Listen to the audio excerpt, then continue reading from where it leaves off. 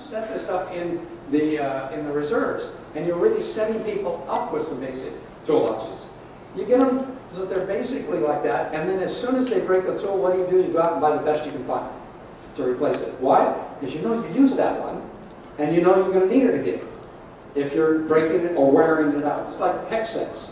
If you get wrench sets or hex sets, the cheap ones will eventually break, but there's only one or two sizes that break, because those are the only ones you use. And you need all the other sizes for that one bloody nut that you don't have anything to deal with. So by getting a generalized, inexpensive set, and then I'll go in and put a really nice snap-on or something to replace the sockets that I'm actually using. And then the whole thing works pretty well. You of course need pliers, and the very first pliers that you need are like vice grips, because the vice grips are the pliers that are very cumbersome, but they'll grab anything. Unfortunately, you use it for everything, and you tend to strip or tear things apart because you've got a lot of power. It is good, though, to have there's a lot of vice grips in the market, by the way. And okay, pair of vice grips, because you'll always be frustrated. If you only have the big one, you need the small one. If you only have the small one, you need the big one. Okay? Now, when you're talking about pliers, this is another one that I really like to have around the house, is that this thing will quickly adjust to all kinds of sizes. And you get into plumbing, you get into a lot of stuff with it. So this really open jaw plier that goes way up or way down that easily is extremely useful. Big handle, you've got a lot of leverage and that kind of thing.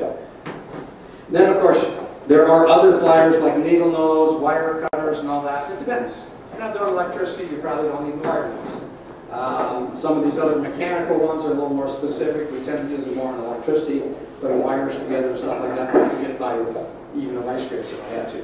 So you get into specialty stuff as you find that you need it. While we're into the wrenches things, the old crescent wrench, again, you need a little one and a big one. Okay, and it's a good idea to have. Just, there's so many gadget ones on the market, and some of them really work. Have at least a basic one around. And then you can get that fancy one that's automatic ratchet and everything else. But they tend to break or wear out much faster than these do. And if you got a basic one, you can always make it work as you get in it. Now, of course, what happens is when this is not working anymore because you're running off the nut, that's when you go to this, and you're grabbing the nut as hard as you can. Don't forget, when you squeeze the nut, particularly if it's not too big, really hard, you squeeze it onto the threads and make it harder to take off. So although you got a better grip, you're actually tightening it up on the bolt and having trouble getting it off as you're going after it. So here's a new one out by Black & Decker. Now this one is, they have one that's actually a ratchet, or is this a ratchet version? So here's a ratchet thing. Now there's something really fascinating about this guy. It's kind of bulky, it won't fit everything. It's great on bicycles, okay, and things like that. You can't get it in where you get a little socket set. But this is one of those things, and it was really amazing. I worked with these guys to figure out how it worked, because it's both metric and imperial. Well, that's actually, how do you get both metric and imperial? Well, it turns out that almost all of the sizes are pretty close to each other between metric and imperial. Hey, we got a real microphone. You don't have to hide. We're not on a live stage here. I think that works. I love your clip. That's good. This is another thing about making sure you make anything work. So he's got a paper clip to hold it on here. I just got to go turn up. But what they've done is that with the socket, it's grabbing on the ears of the hex, right? And it wears out and goes around. This thing, the ears are pulled back. The corners are pulled back, and it actually grabs in the center on the flat. And as it moves towards the ears, that flat part gets in there. And that actually lets it jump over the tolerance differences between metric and imperial. And so that's how it actually works, is if you put it on, you'll notice that it's not perfectly hexagonal, it's not flat. It goes out in the edges and gives it some room. It's because the center is what's doing the work instead of the ears, which means I never strip a bolt, which is a really good design in these kind of wrenches and how they cheat it to get both metric and imperial. The other wrench that, if you don't know it, you got to get them, are these strap wrenches. Okay? So the strap wrench is that basically two sizes are useful. This strap comes up and goes around, usually plumbing of some sort. You bring it back and lock it in here, and then you cinch it up to where you need it.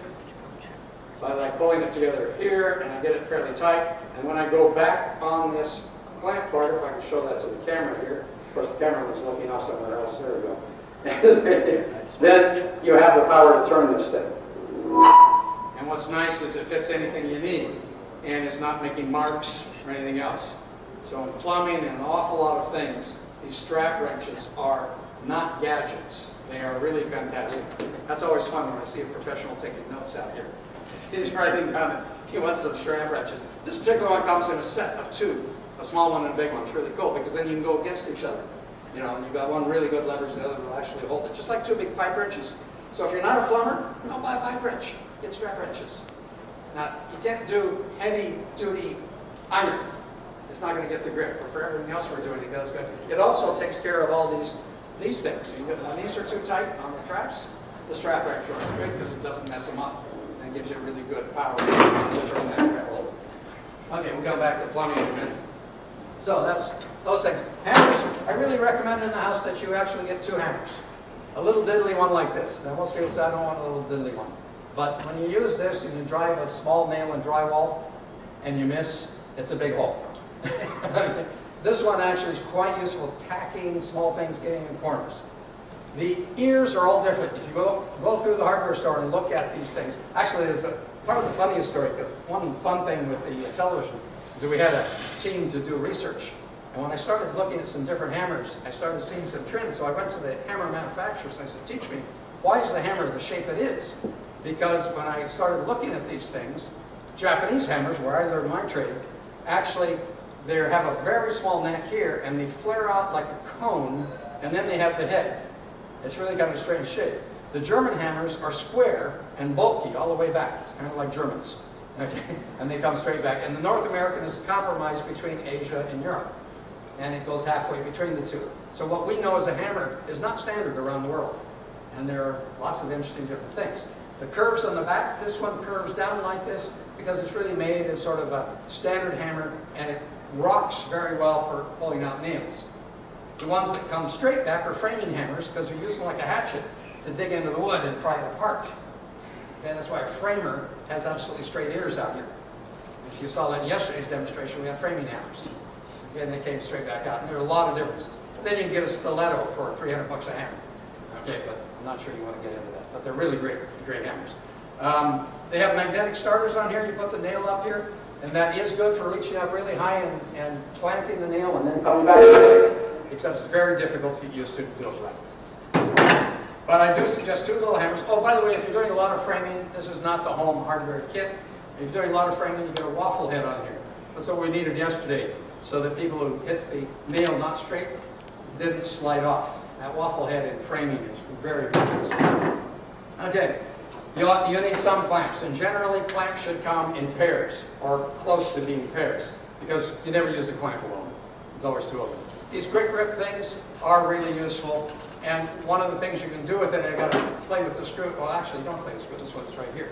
So it pops out real easy, goes on the other end, locks in here, and now I can use it to push things apart instead of pulling together. Okay? So you can use two of these together. I should have put the small one on reverse, but you can put one on the outside and one on the inside on the same boards, and actually have a really good hold on things as you're trying to go in both directions. So you position something perfectly. Okay, that's our gripping stuff, and our hammers.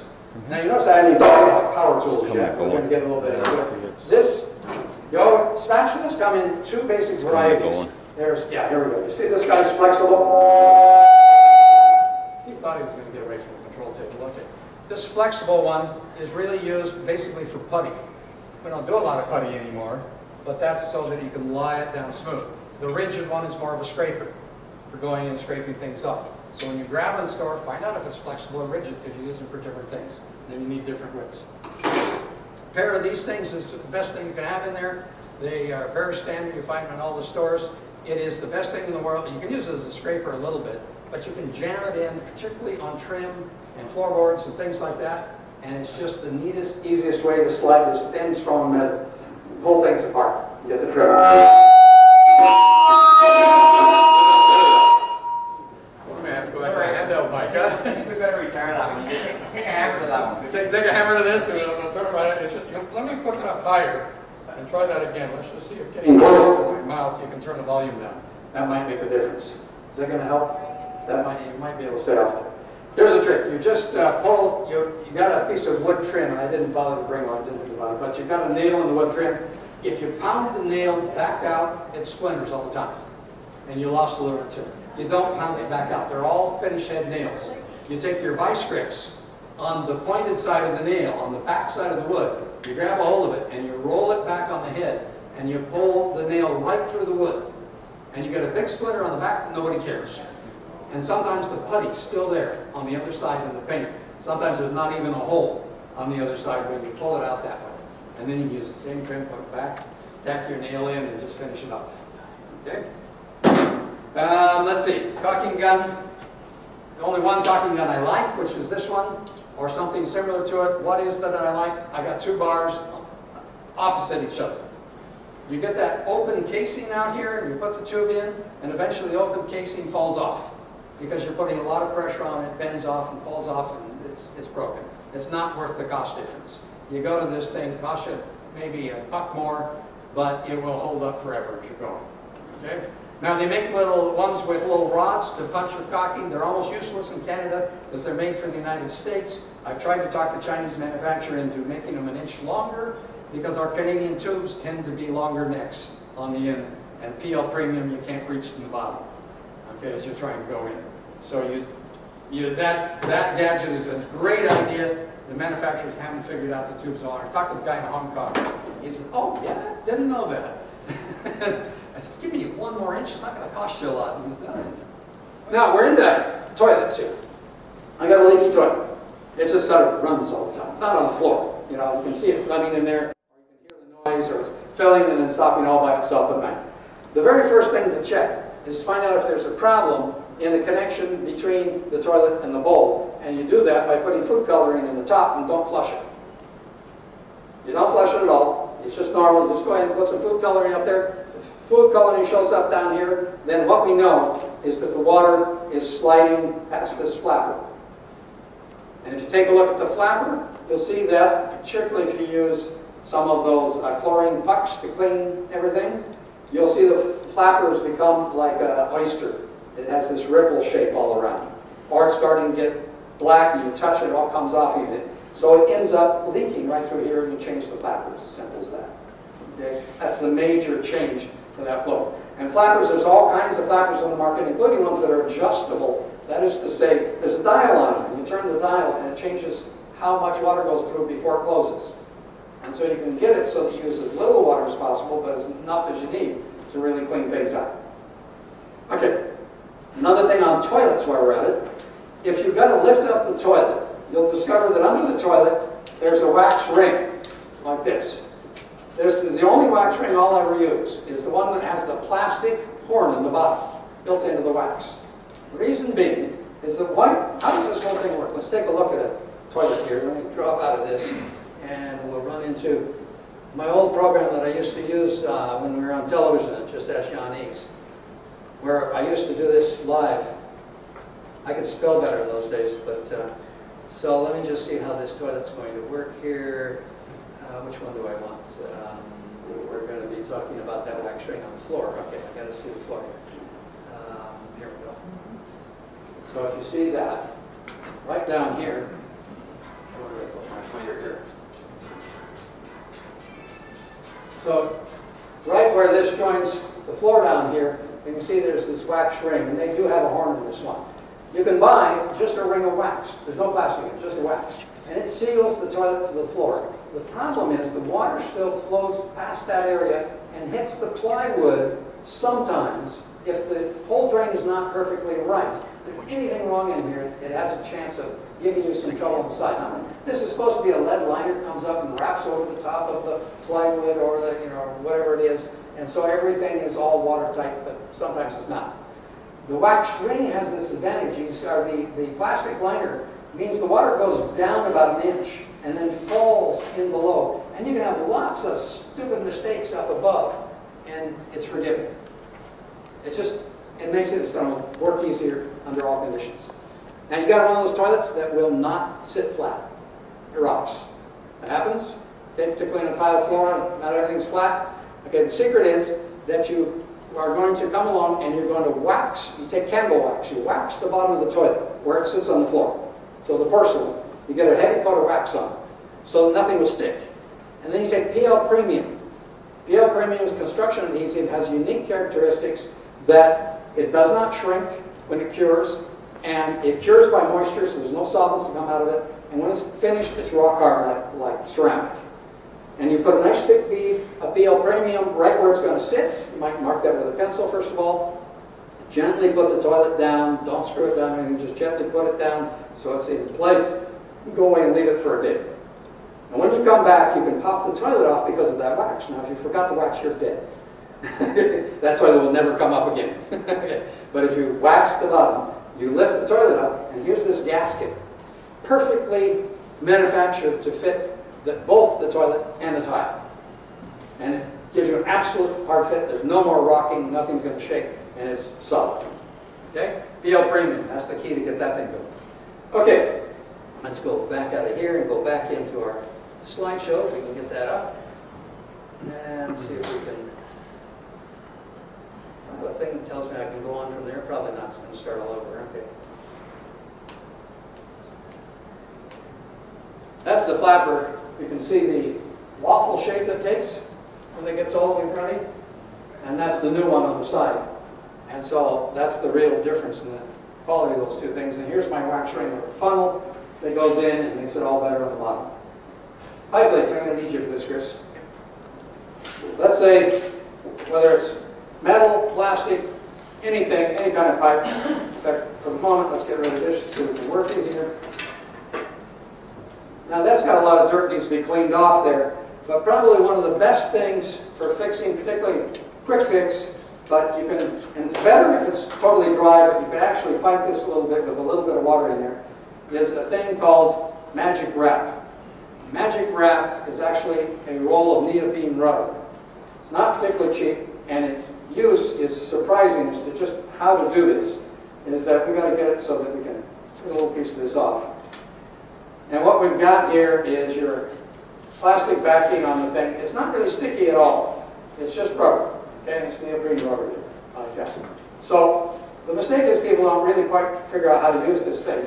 Is that we want to do this joint, so we're going to start like that. Then you're going to pull this thing out, and you'll learn when it's going to break, but you go almost to the breaking point. And the hard part is getting that first, because I got to wrap it back on itself before it's going to stay put. So we'll bring this up there. You got a finger, okay? And then you come around, and as soon as the first wrap, okay, get your finger out. It works better without a finger. Okay. Now what you're going to do is you stretch, and if you look at this thing, you see how far I'm stretching?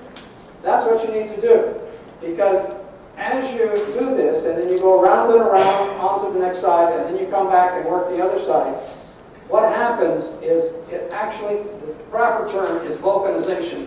It actually will fuse to itself and become one piece of rubber. It vulcanizes. So because we can have it wet, but we can't have it dirty. So you kind of think, well, it's going to be wet, let's do it. And when you put this on underwater, you actually work it in. You just keep going. Because when you first put it on, it kind of skitters along and doesn't stick. Then you'll realize what you're doing is pushing the water out. And as you push the water out, it sticks. It doesn't need to be dry. It just needs to push the water away so it sticks. And you'll feel it. And you'll see it when it starts to stick. And then you can keep smearing, keep working, and get it around. And this becomes a permanent bond. The amazing thing is this particular stuff will stick to just about anything, including lawn furniture, plumbing pipes, metal, wood, plastic. And it stays flexible. It's an incredible, incredible glue. So that's a real necessary part of your home kit when you're doing it. So epoxy punch sticks. You're doing copper soldering. I don't know, any of you have problems with soldering copper and pipes and making sure that it actually doesn't leak, or you get that little pinhole? You know, that frustrating, yeah, I see some heads going, yes, that one little jet of water that comes out when you thought you did a really good job. It was really frustrating to me because I used to be good at soldering. And then I went to do it one day for the television, and we did a beautiful solder job. We turned the water on, pissing out. So I tried to fix it, and I finally sent the camera guys to lunch, and I said, I'll figure this out by the time you get back. And then I did all kinds of manipulations, and we finally got it so it would pass. And so then I said, okay, what's going on? I went to Georgetown College, which is a trade school in Toronto. And I went to the plumbing trade school, and I said, why did I used to be able to solder copper and I can't do it now? What happened?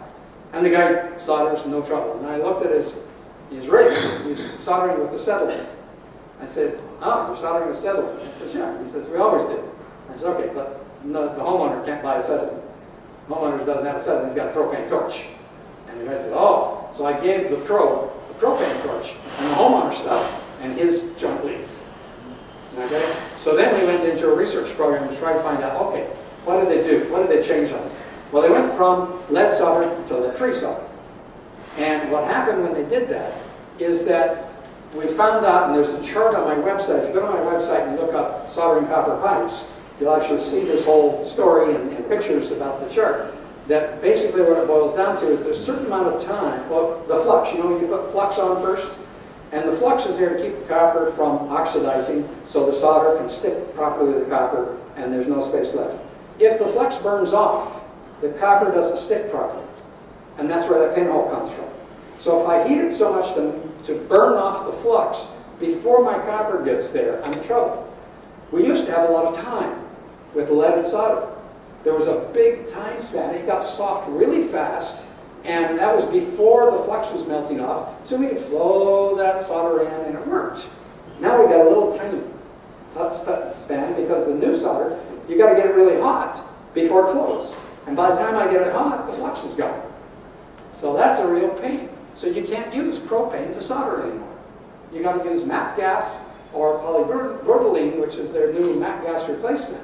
And they do sell it in the stores, but it's a step up from propane. So leave propane for burning paint, for barbecues, and for things like that. And you go to polybutylene now, or if you still see it sometimes, MAC gas. It's a hotter solder and gets it in. Now, there's a couple other things that can help in that. If you're really getting in trouble still, and you're having trouble with this lead-free solder, is that they now sell, and I forgot to bring it from home, and it's hard to find. If you go on the website and look for a thing called Just for Copper, there's a glue that you put on, and it's actually stronger than solder. And it's made just for copper. That's why it's called Just for Copper. And it actually is a glue for plumbing. It's proved, meets all the same standards as the solder does, and it works. Now, it's more expensive. That's why the plumbers don't use it. Okay? No heat? No heat at all. You put it on the same way. You go in, do about a quarter turn, it's done. Okay? And they have some that have a color so that you can see it. Other ones don't have a color, but they've worked out. It works. The plumbers tell me it's fantastic stuff, but I can solder cheaper than I can buy that, so I'm not going to do it. Except sometimes for larger units that I get into. Now, there's another possibility that I did bring. If I can just, where did I put it? Here it is. This thing that's made by Oakley is a little bit of lead-free solder, a brush, and the rosin. Okay? The difference is this rosin is very special to solve this problem. And the pros will use this for 6-inch diameter pipe because they even have trouble getting around the pipe in time before it goes off. The rosin itself, that stuff that we don't want to let burn off, has silver in it. And so it deposits silver as it burns off, which means it primes the copper. So it's more expensive. But even the pros will use this on 6-inch diameter stuff because now they can just, they go on, they take their time to heat it up, and they know inside that it's all coated with silver before their solder gets in there, and it works every time. So this stuff, which they actually call Safe Flow Silver Lead Free, it's silver lead free soldering plumbing solder kit, but it's got silver built into it. Now it's more expensive, but you'll never have another problem soldering. So if you can't find the glue, then this could work. Or if you want to use the glue, but some inspector says I don't trust it, go to this stuff, and then you'll have it with the standard copper. Okay. So you didn't think we were going to get into those kind of details. Okay, that's our silver flux solder. And let's see, what else do we have up here? Vinyl floors. When you get vinyl flooring, and I didn't have a setup here with where we could glue this all down. Here we got some squares of vinyl floors. And this is brand new stuff, so it's not like the stuff that you've got on your house that's been there for 25 years and it's gotten brittle already. Our biggest problem is if you've got a broken one, you've got to deal with it. If you turn this too much, it breaks, right? And then you've got it snaps. So the question really is, how do you move this for a fair distance without it breaking, is that you make sure that it's warm. And so without burning it, you actually bring in your hair dryer or your hot air gun, or you can even put a piece of cloth on the floor and take an iron. Don't forget the cloth, your wife will shoot you if you get glue on your iron. Okay, so But when you warm this thing up, and by the way, the same thing applies to roof shingles. If you got to do a little patch job on a roof shingle, you don't want to get it hot enough to blister. You don't want that asphalt coming up, and you don't want this thing to blister either. But when you do warm this thing up considerably, particularly if you're working, well, I can go a long ways this time without snapping. Okay? Also, you'll notice the glue reactivates. It's like contact cement. And so with the glue reactivated, when I've got two pieces stuck together, and or this is just down on the plywood floor even, and I want to move the piece up, let me give you a spatula there. The spatula, the spatula's over there in the toolbox. And just come over here and slide in on that corner and see how that lifts up. Yeah, just slide the corner there. And you'll see how that's just good. It doesn't want to come except where I formed it up. And that way you can actually, if you have to, you can get it off without damaging it. And get down there. Or if it's already damaged, you get it off without damaging the floor. Because you're not ripping off the bottom of the floor to get that out of there. So a hot air gun and all these vinyl things can help. You've got a big sheet vinyl, it's got a tear in it, you got to replace it. If at all possible, you got another piece in the closet or someplace you could steal, you could actually go steal a piece with a hot air gun, pull it out nicely, come back, never do it in a square patch. Try to follow the pattern. I don't have a pattern here, so it's difficult. But if you have no pattern, do an irregular cut. If I do straight lines, what happens is it never matches. It shows like a square. If I do kind of odd things, you'll kind of notice there's something maybe on the floor, but you're not sure. So you can get that. And the way you do it is you actually put the piece lightly down there, and then you cut through both pieces at the same time. And it makes the same pattern. You just have to cut very, very straight. And by cutting, it's like the same thing we do when we do inlay work, is that we'll put a veneer down, and we'll actually cut both veneers at once. And then we pull off the bottom veneer and fit in the top of it. And it comes through. So those are little tricks. Also with sheet vinyl, you can sometimes take a razor blade and slice a bubble open, get some glue underneath, put it back down, wax paper on the top, and then a weight. Wax paper so that the weight doesn't become part of the floor. Okay? But then that way the wax paper peels right back up, and that bubble that you had is now glued down. And all you did was one little slit. You didn't do that. You didn't bend anything up enough to deform it or rip anything. Just get a little bit of any kind of glue down there. Glue it down. Okay? Whoa, time's going on fast, isn't it? Let's see what else we can talk about. Water problems arising from a house. When you slope this way, water's heading in. We talked about this yesterday in pressure treated wood. Slope out, and ideally the downspout goes as far away from the house as the hole when you dug to build the house. Normally 5 feet. The reason being, the soil wall in here, well, this is why in new houses, the soil wall here is not compacted, it settles in a couple of years, and you end up with this depression. So you should be coming back and raising that up so that it all slopes away the other way. And you'll be amazed at how many problems we've solved in basements without any other expense than landscaping out here and getting those downspouts away from the bottom. Sump pumps, let's look at this real quick. The sump pump is over here. So you put a sump pump in, and basically there's a valve here that floats up and turns it on, and then the pump, and this is a submersible pump that goes in the water. They're the best pumps. If you're replacing a pump that's up on a big stand, replace it with submersible, because then you can cover the well, everything else, it all works down there. And the motor stays cool all the time because it's in the water. So it keeps the casing cool if it has to work a lot. But how do you actually build a sump pump so it works well? This is a CMHC drawing of how to do a sump pump, but let's go take a look at the ideal sump pump, which comes out of Winnipeg. It's called a Sabre pump. Made it in, it's kind of big, this thing is actually about 3 feet tall. And so it's a big hole down there. But the elements in here are the elements to learn about a good sump pump. The bottom is sealed and closed. You don't touch soil. I'm not sucking any dirt up. I'm not drawing soil away from the bottom of the house. The holes that let because they're concrete slabs all the way up. Whoops, that was not the right button to push. Let's see if we can go back. Oh, now we're going real bit. Let's go to previous and go to previous. So the concrete slab is up here, around the top. So what happens is the soil lets all this water trickle in through here. It free falls to the pump. And there's actually a space above it that separates the soil from the sucking action of the pump. And that space that's allowed here, and you usually don't build that in your own sump pumps, is what stops it from eroding the soil under the house. Because if you're sitting too close to where that water is, you'll actually suck the dirt in. By being down here where this is going to be a free fall in, and it cleans out, and there's usually air, and this is actually falling through the air once it gets started. It falls through the air. It's just, there's no pressure to erode the soil, or very, very little. The pump is not adding to it.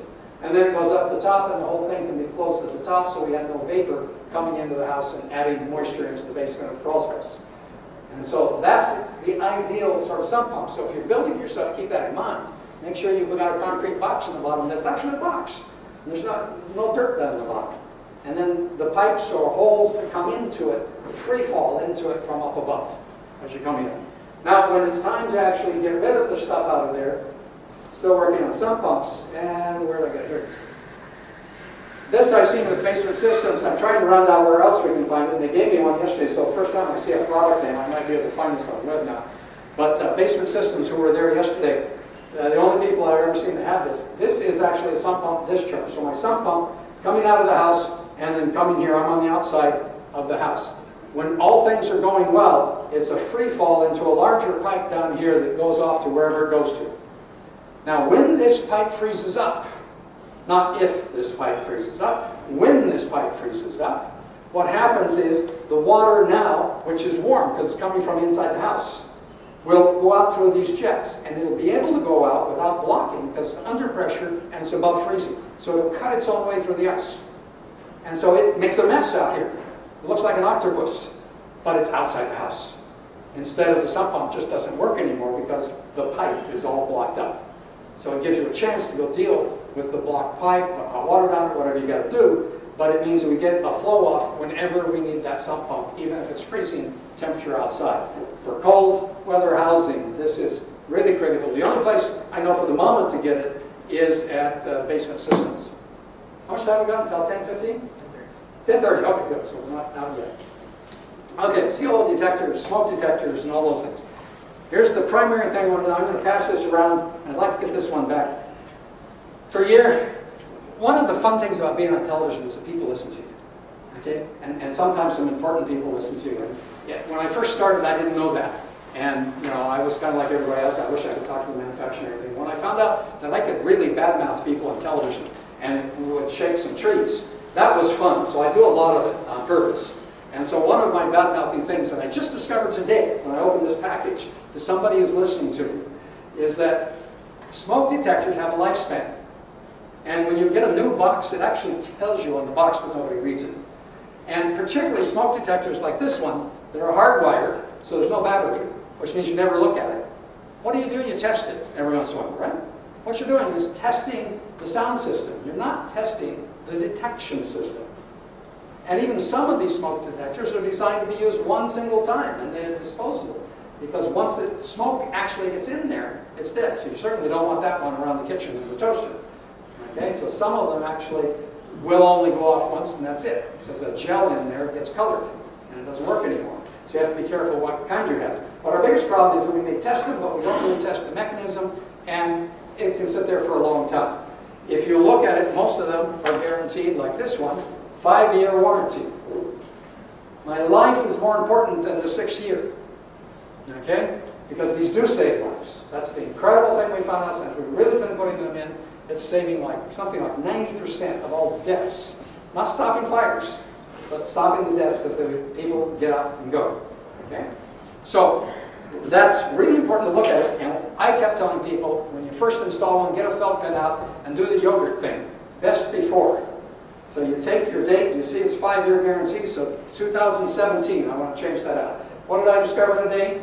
It says right here, replace in 2020. Now when you put that up, you're going to laugh about that. Because 2020, that's a long ways away. But you're going to look at that in 2025. And then you're going to say, oh my God, has it been that long since we did that renovation?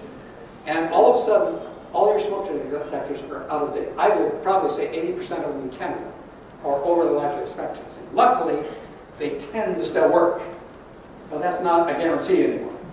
And so check those dates. And if you're doing maintenance on houses and you're going around, that's one of the things you check. And if it doesn't have a date, put one out there. So at least, if it's not the right date, there is an end date. And that'll be changed out at some point. Critically important. Second importance, research on response to smoke detectors. They did a whole bunch of studies in the United States where they simulated a fire with the help of the parents, but they waited until the kids went to bed. So the kids were sound asleep. And then they went in there with theater smoke. You know, enough theater smoke that it could just fill the place with smoke. And everybody was kind of hidden so the kids wouldn't see anybody. The theater smoke would set off the alarms, and they wanted to see what the kids did. They found out half the small kids hid under the bed or in the closet.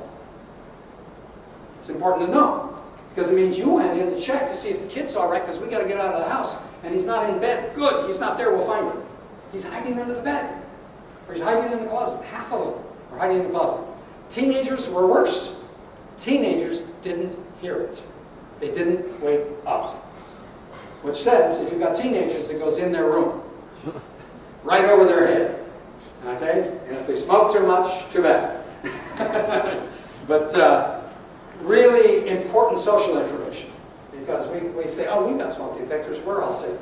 Are they out of date? Are they in the right place? Do we have enough of them? Are they really going to wake people up? They do save lives. They get you out in time. Because in many, many cases, you got 5 minutes before you die, not of flames, you die of smoke. Intoxication. You get knocked out, you're on the floor, you may still be alive, but then you get wiped out because you can't get out. Okay? So, yeah, smoke detectors, but let's make sure they're working. CO detectors, particularly if you have any wood-burning plants, doesn't go right next to the plants. Doesn't matter where a CO detector is because the CO moves all over the place. It could be low, it could be high, wherever it's convenient. Smoke detector goes on the top because it presses. Okay? And there are lots of different kinds. This particular one that I show you here, actually, I like this labeling. It says, ideal for family room and kitchen, because it's actually made with a little less sensitive for the toaster. And it actually, that one has a toast off button. So that you actually have a button that if it went off with the toast, you just go push the button. You don't have to get out there and start waving things at it to try to shut it off. The worst thing is that when you wave too much at it, what happens? Somebody pulls it out and you no longer have smoke. I'm not supposed to make noises like that. Okay, fire extinguishers. The only thing I really want to, two things about fire extinguishers real quick, is that there are A, B, and C fire extinguishers. It says so right on the box. And what it really boils down to is A is going to be your ordinary combustibles, wood, cloth, paper, rubber, many plastics. B is flammable liquids, oil, grease, things like that. And C is electrical stuff. A combined one for a house ABC is the best. It's not perfect for any of those applications, but it works for all of them. Okay? If you're really in a place where it's nothing but motors, they have electrical ones. And if you're in a place where it's nothing but wood, then they have wood, ones for wood and paper that are more efficient. The real important thing, and these cost too much to practice. That's the real problem. Television, I get the fun thing that the fire department would set it up so because we had cameras, I got to practice. And they would set a fire and I could put it out.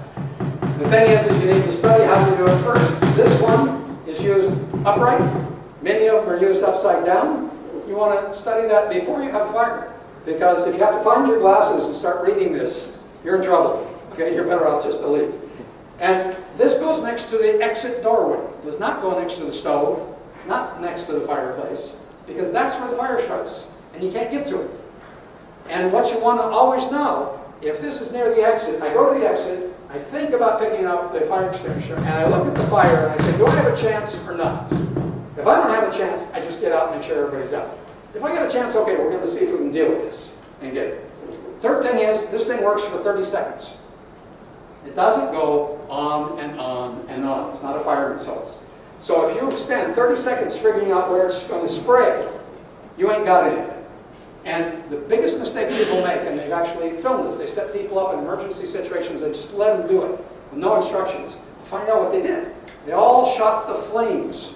You have to shoot where the flames are burning, the base. That's what you have to put out. So you got to go down to the base. And by the way, if it's grease on the stove, you don't use this. Because if you shoot this on grease on the stove, what do? You push the grease up to the wall in flames. Okay? It splatters. You're better off with a blanket on it or something better. If you've really got a good mind and it's just something burning on the stove, put a lid on it. Okay? And it'll die of lack of oxygen. Just close it off like that real quick. and that'll do it. But you be careful. But you got to go with the flames, and this one's got to be up this way, and it's got to be really quick with the flames. As soon as you're out, if you haven't finished it, if you can't control what little bit is left, get out. You're better off to give up on the house than to fight with something like that. You got a lot of wood heating. What's the advantage of doing this or this? This guy, well, it's real easy because I can go outside, it doesn't go through the whole house and everything else. All this is freezing cold whenever that thing's not on, and it's sending back into the stove all that cold air. And that's why you have a hard time getting a fire started. You got to use a lot of hot kindling and stuff to try to get it started. And you'll build up a lot more creosote in a chimney like this because it's constantly getting extremely cold and freezing, if you will, bringing down the creosote that's in the air quickly instead of letting it up. This guy stays warm right up to there, in fact, a little bit into the attic. And this is they're both insulated, but there's no heat loss at all here. Well, it's heating the house, actually. You're gaining all of that. And a little bit out on the outside. So this one's going to work much better, and it's going to stay clean. And you got to clean your chimneys. Have you ever been in a chimney fire? Not in a chimney fire. Been in a house with a chimney fire? It is a frightening experience. You know what I'm talking about? Just this roar comes up. It's like a blowtorch of big magnitude. That's a chimney sweep. And you can get them different lengths, different shapes. You get them to match your chimney, and you clean it once or twice a year, depending on how much you use the stove, how good your wood is. The harder your wood, the more it's hardwood, the more it's dry, the less you need to clean. The more you're using softwood or wet wood, the more often you need to clean. So you may clean a couple times a year if you don't have ideal wood to work with. And so that's what a chimney sweep uses. They're available at the hardware stores. You get extensions of that fiberglass rod. You work your way down, you go down. You got a vacuum cleaner downstairs sucking it out. Not your wife's vacuum cleaner, because it can never be used for anything else again. You know, take your shop vac or something, or go rent one. Tell them what you're using it for, though, so that they don't come back and say, "Oh, you did a chimney sweep with that?" Okay. But you can clean this out, and you can clean in the shelves. You don't really want to do it while there's ice on the roof, but if you take care of it and make sure that the chimney's clear. But the design thing here is critically different. It makes a big, big difference. Did anybody figure out how the guy got his cell phone yesterday? Would it fit on the plane? Okay. So, as I said before, preventative maintenance is fixing things before they totally stop working, which allows you to work in the daytime, good weather, a hockey game, nobody giving you a real big trouble. How about questions on this? I got a couple more glues here. Let's take those glues. Contact cement. There are two kinds, water-based and solvent-based. Solvent-based costs more per can, but less per square inch because it goes further. So it's actually cheaper than the solvent-based and stronger and works to a higher temperature. So it's a far better glue than is the good old traditional solvent-based. But it doesn't sniff as well. Okay? And I grew up sniffing glue as a little kid building a lot of airplanes, so I did a lot of that. My mother never knew. She just kept buying me bottles of glue because I was so nice and quiet. But it kept me quiet. So that's one thing. Now you want to fix a little bit of melamine or formica on the countertop. You warm it up with this. You put a little bit more contact cement back there. You let it dry in the air and push it back in. If you're putting on trim on the side of plywood or pressboard, and you're using contact cement or even the iron-on tape, it always falls off, right? What you do is before you get to the tape, you actually sand it so it's nice and smooth, no dust on there. You take your contact cement, your water-based contact cement, and you paint a coat on it. You'll notice it soaks all in because the end grain of that wood just soaks it in.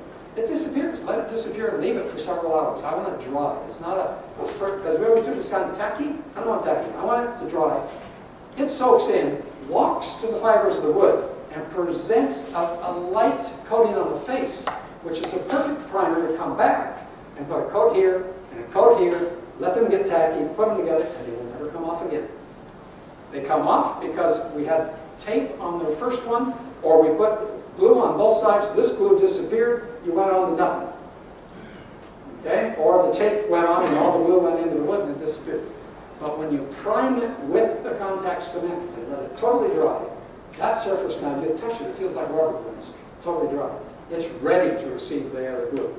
And then you don't get that little trim popping off all the time. When we were talking about plumbing, here's sticks, epoxy sticks that you take.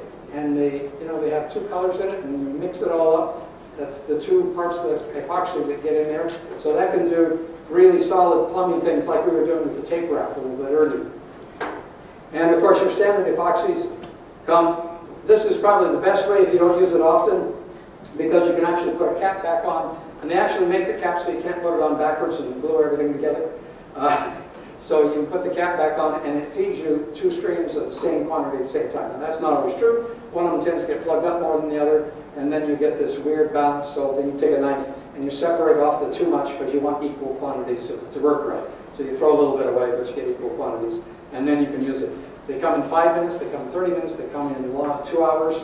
So you're going to mix up according to what you're doing. Be careful, because if you mix up too much of the 5 minutes too soon, it just goes. And the hotter it is, the quicker it goes. Now, if you need to stretch epoxy, you make sure it's cold. How do you do that? You can actually take a plastic container to mix epoxy, particularly if you're doing a fairly large thing, or fiberglass. If you're doing fiberglass resin, which is too compact mix, you might be doing boats, and you're putting fiberglass resin on there, or patching your car with fiberglass patches. Mix it in a plastic bowl that's sitting in an ice bucket. And the ice will extend the work time. Because it's in plastic bag, it doesn't get wet, but it stays cool. And if you do it on a cool day, you'll find you'll actually have a long time to work with epoxy. As soon as it comes out of there and you start putting it on, it's harder. But while you're down there, you can buy time when you need to buy more time in terms of doing it. And then you can get the epoxy in larger quantities in tubes. Again, equal quantities always, mix them up. Some of these things actually come with color games, so you can tell when it's the color, you know, when it's mixed together. That is one reason why there are always two colors to the mix. So when it's all one color, you know it's properly mixed and ready to go. There are a couple of them turn pink and some other things that help out a little bit. Anything else I got here that we didn't talk about? Oh, backer rod. I got to show you a quick video here. This is a fun little thing. If I can get my computer to decide to wake up in a minute, here we go. End that show, and we'll get out of there. And we'll drop over to the website. And on the website, I've got a little video I want to show you here. This is a video we made with LePage about how to caulk. And I'll sort of walk through it because you won't be able to hear the sound. But what it basically says, when you're caulking, what you want to do is learn a few things on the techniques. First of all, there's all kinds of caulking, so you find out what you want. But the most important detail is how you cut the head. And some of them will tell you to cut it at an angle, but that doesn't really help much. A lot of guys actually like to split it at the angle like that. I prefer it just square. The reason I like it square is that I don't want to come on an angle and lay it down. You see how it just peels off? Because you just laid it there, and particularly if you didn't clean the surface. If you actually clean the surface well, point the caulking gun straight in or move upwards as you go. You're shoving the caulking ahead of yourself, shoving it into the crack. Now I'm going to actually level it with a little piece of plastic that has cut corners that are square. This is not a spoon, it's not a wet finger, it doesn't make a concave. We're actually making a triangle there. And you need that. See, if you do this, you take a look at the end of the caulking, you'll see there's hardly any meat left on the end here. And when something shrinks, it just cracks down the middle. If we leave more meat, it's not going to crack as likely down the middle. Or it might pull away from one side. You've seen that often. Now, we want to do something that's deep. We put backer rod in and then we caulk. Now, why that? We don't want it to all disappear. Now, here's a concrete wall. If I just put caulking into that slot, it's not going to hold. Why? It cracks right there. If I put masking tape first, so the glue will not stick to the concrete on the bottom, and the glue only sticks to the two sides, I now have a rubber band in the middle, and it can stretch. Okay? So you put a release layer in the bottom of something like that. All the sticking is on the side. It's not on the rest. If you're doing grout in tiles, grout does not stick to grout. You take off a little bit of old grout, and grout on top, it pops off. Grout sticks to the side of the tiles.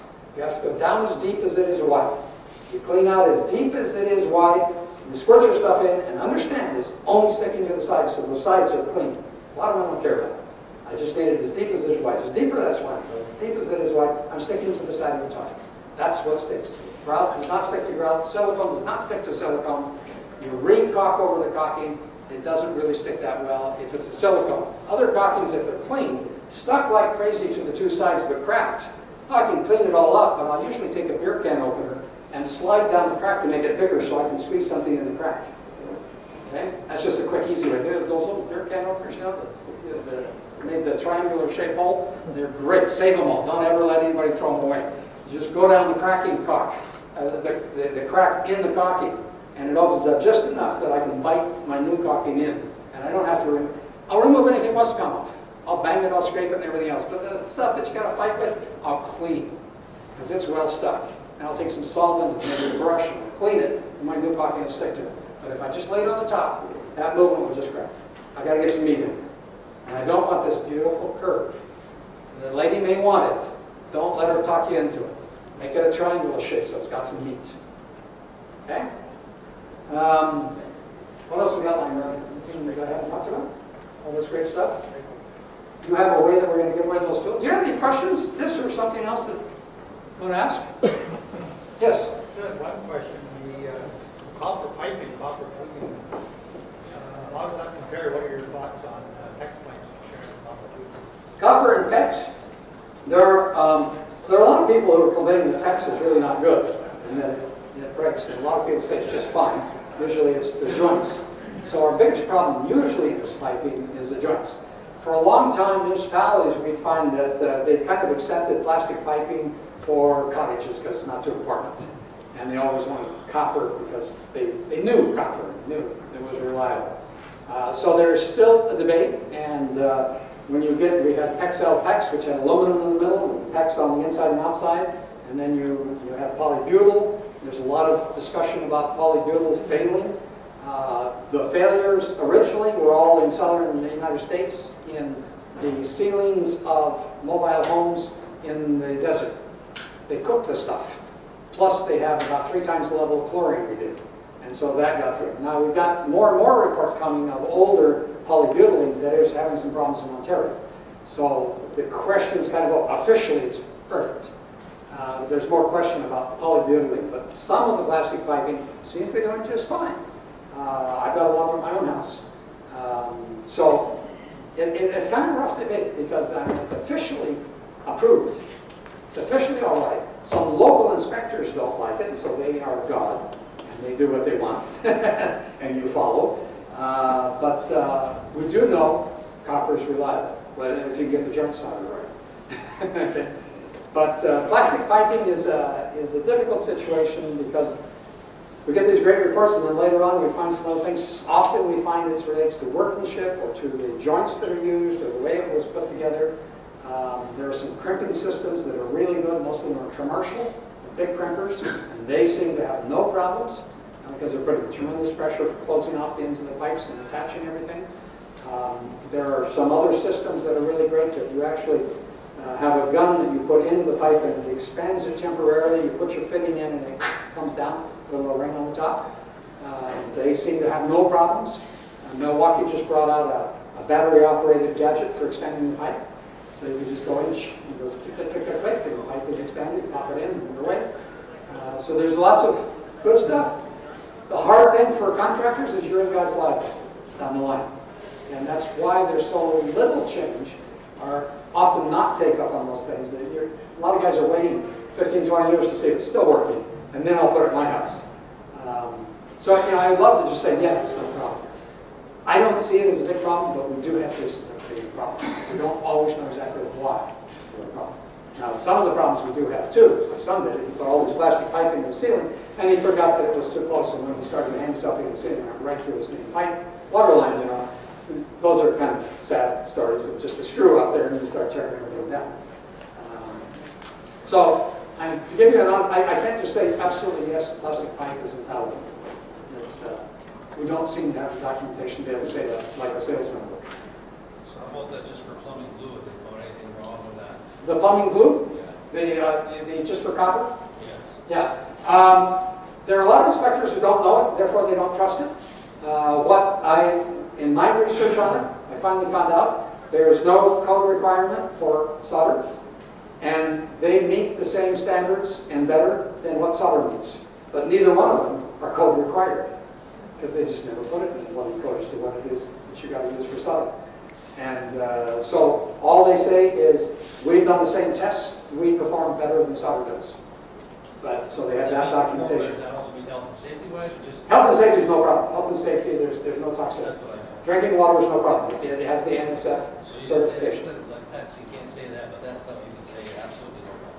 Yeah, Okay. yep. It's got NSF certification. Okay. We check it out. It's got the certification from what is it? N safety something like that. NSF. Yes. You talked about the cleaning the chimney. Clean the chimney. Yeah. Yeah, I have an oil furnace at home. Do you use the same maintenance on it? You do need to do the same maintenance on an oil furnace. At least once a year, give it a good clean out. Now, an oil furnace, the nice thing is it usually has a clean out down the bottom, so everything goes down to that clean out and it's less messy for the rest of it. But yes, you should be running through and doing that. And the thing with the oil furnace, little tiny gadget there is to be careful. We happen to be, as long as the Wi-Fi is working here, we're on my website, and you go to the search of the website, and there's about 3,000 pages in here. So if I want to go to furnace and look up in the search, there's several ways to search, but this one's my favorite. And then I want to come down here to oil, and let's see if we got oil furnaces in here. No, I got it. So if we just go into furnaces, you'll actually, there's 50 different results here in the oil furnace. But you come in here and there'll be one that actually shows a thing called a barometric damper, which is that little air damper that you have that controls the air that flows into the flue on the way. I want you to go once a year and oil the pins. Don't adjust it. You don't know how to adjust it. Just tap it, see if it swings free. If it doesn't swing free, clean it with a pipe cleaner or something, a little oil to the end. If it's swinging free, it'll save you a lot of oil. If it's stuck, it doesn't work right. Okay? Oh, furnace filters, by the way. Furnace filters, when they're dirty, they work better. They filter more air. But there's less air goes through the furnace. So it takes more fuel going up the chimney to get the same heat into the house.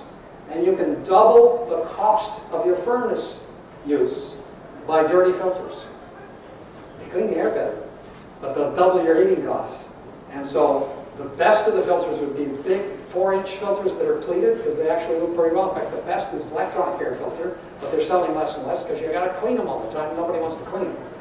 But they actually do the best filtration job when they're clean, and they're the worst filtration when they're not clean because everything just goes straight through. That cheap $1.95 furnace filter you get at Canadian Tire is only designed for cat hairs or bear hairs or whatever you've got floating around your house. But it's only there really to protect the motor. It has nothing to do with your health in the house. So if you want to get a decent one, go to 3M Filtrix. There's a number of them from good, better to best. And the best of them does a fantastically good job of static electricity. You can buy $150 little filters that are electric and plug in. Don't waste your money. Okay? You'll be just as well off with that Filtrix one that'll last you 3-4 months, and it costs you $20. And it's a throwaway. Okay? Other questions? Yeah, Yeah? one thing. Oil filters from the tank to the furnace. There's a oil filter there. The oil filter from the tank to the furnace.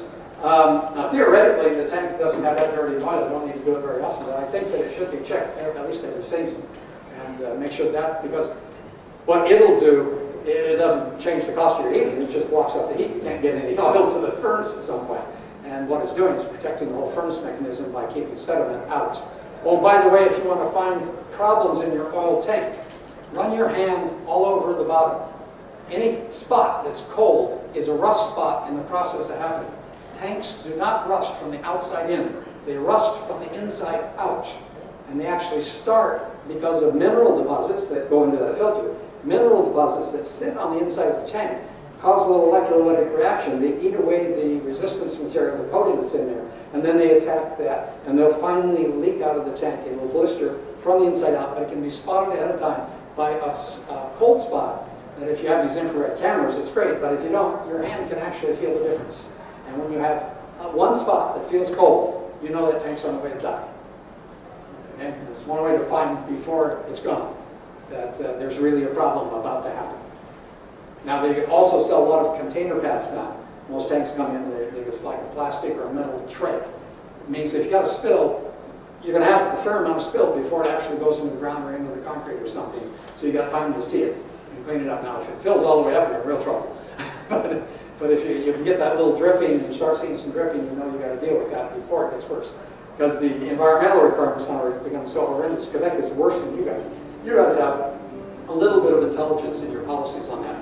In Quebec, when we get a liter of oil spilled in a basement, we dig up the basement, we dig up the backyard, we dig up the neighbor's backyard, and we keep going until we have a zero oil contamination identification. So fences disappear and everything else. It's insane. They're basically trying to eliminate the oil industry, but containers are a good thing for that. You guys at least have a more reasonable policy on that. You dig up the problem and stop there. Insulating foam? Insulating what? Insulating foam, any tricks with that? I don't know what you're insulating. Expanding foam, sorry. Oh, the expanding foam on it. I've got it right here. We didn't use it. This is the great stuff, expanding foam. This one is maximum expansion. You can buy minimum expansion. The wonderful story I was telling Chris earlier, a fellow, apparently true. Back in the days when this first came out, I was doing a little cottage in Regina, and by himself, and he had his cottage there, and one day he himself put all his windows in, his doors in. The house was empty on the inside, it was under construction, and he got his whole case of foam, and he went and foamed everything. Of course, nobody ever told him how to foam, so he did one shot of foam, filled the whole thing, and of course it just kept growing and coming out. And he said, oh, I wasted a lot of foam as it was spilling onto the floor and everything else. But he sat down, he had his pizza there, and he sat down. He had done every window and every door, and he sat down, ate his pizza, and watched the stuff grow. And he kind of waited until it was, he says, I'll wait till it gets hard enough I can cut it off. And so then he started to work on it a little bit, and he decided to go out to his car and found the door was jammed. And then he found that every window and every door in the house was jammed. They would not open. It was sliding windows, and they compressed down so hard. The glass wouldn't move, the door wouldn't open. We didn't have cell phones in those days, so he had to keep knocking on the window when passerbys would walk by until they finally got the fire department to cut his door out so that he could get out of this house. It does expand, it can break windows and everything else. So the big expanding stuff you don't use on windows and doors. You go in and you do a little layer of special low expansion foam. You let it secure, you do another little layer, 2 or 3 layers coming out. Now there's even some more problems with it. The very first thing you want to do with any foam is you test it a little bit. Because if it's your first time, I guarantee you'll waste more than half the can. And it's expensive. Okay? Second time you'll be a little bit more reasonable. But you got to be careful a little bit when you want to do this. It shakes up a lot, and then we get it to come out. And you can actually do a lot of different foam levels, because you can control this stuff. You need to learn how to control it, so I can do a little tiny bit, how can I do a lot, and you play with that. Now I just sort of squirted that out. We'll leave it here and let it sit. And you also see that this now is going to drip all over the place and never come off of anything it drips on. And if you throw it in the garbage can, the next day your garbage can is one piece. It comes all out. It's like a piece of artwork. A new thing that most people don't know about expanding foam, all this polyurethane foam, it actually cures by moisture coming into it. It takes moisture from the air to cure. It's not a drying process. It needs moisture to cure.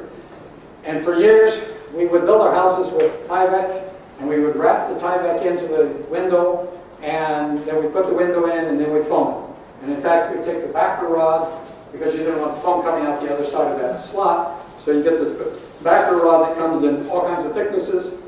You put it in the back like you saw in my caulking video, and then the foam comes up to the backing rod. Nowadays, we've changed the technique a little bit, and there's some problems. We started to put elastomeric wrap around windows, the kind of stuff we put on the roof, okay? And we have vinyl windows, and we have closed cell foam. And by the time we put elastomeric rubber wrap here, vinyl window here, and foam here, there is no source of moisture for the foam.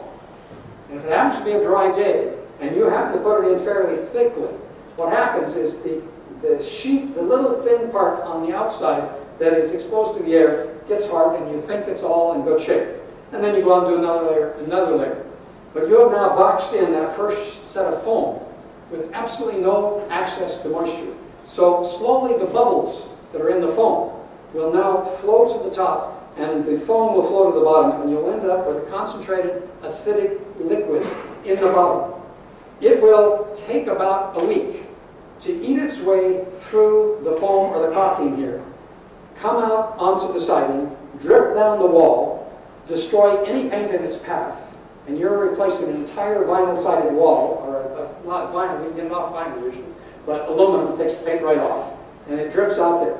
You clean this one up, 3 weeks later the next one drips, because it finally broke free, because it has a reservoir of acid sitting there. When it comes out, it contacts with the air and it foams up.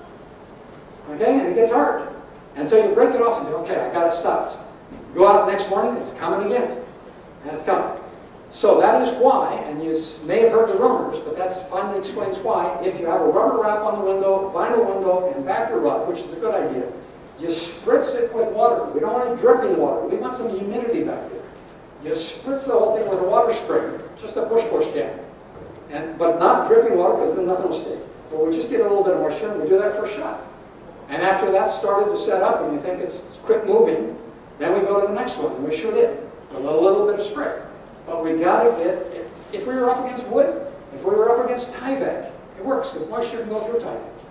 But if you're up against rubber and vinyl, you've got to spritz it. Okay, and that's very little known in the industry. When we started running into it, I went back to the manufacturers, and they said, oh yes, we have a paper on that. We don't tell anybody, but we have a paper on that. And so, yes, it's known to the industry, and it's something we have to do to get out to everybody. That's a critical thing to get polyurethane foam, one component foam to work properly. Two component foam has its own reactors. One component. So the pros that have the big hoses, that's two component foam. They don't have that problem. But when you're coming in with a one component can, whether it's professional or do it yourself, it's got to be spritzed. That was a good note to end on. Yeah, I hadn't even thought about that one. That was good.